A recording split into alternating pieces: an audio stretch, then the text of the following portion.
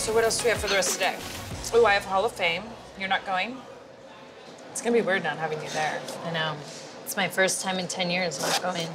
I really wanted to go just because the Heart Foundation's getting inducted, but for my mental state, it's better. I get that. Hey, so don't be mad, but I called WWE. They have this idea about you and I facing whoever wins the tag team championship on Sunday, and we do 2 pay-per-views. And they just really want us to help make the tag team championships mean something. You're retired, right? What? What does that word even mean in this business? It means you were tired, it means so you retirement retired. in the WWE means you have a great story when you come out of it. Damn it. I'm into it.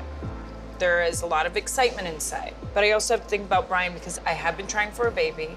My husband's super excited. Think of the Bella Army. If you and I were to come back for tag titles. Trust me, all of that I always think about. I always think about fighting for the Bella Army. But I also have to think about Brian because I've done this to him before.